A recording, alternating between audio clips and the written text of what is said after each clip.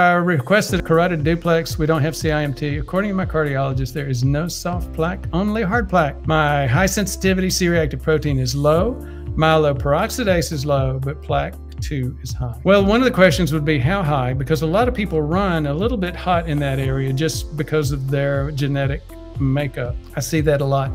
It also happens with the specific lab kit that some labs use for plaque 2 testing. If you're in the area of 140 and their normal is usually 120, I wouldn't be too concerned about it. Again, I would look at the gestalt, the whole picture in terms of labs and metabolism.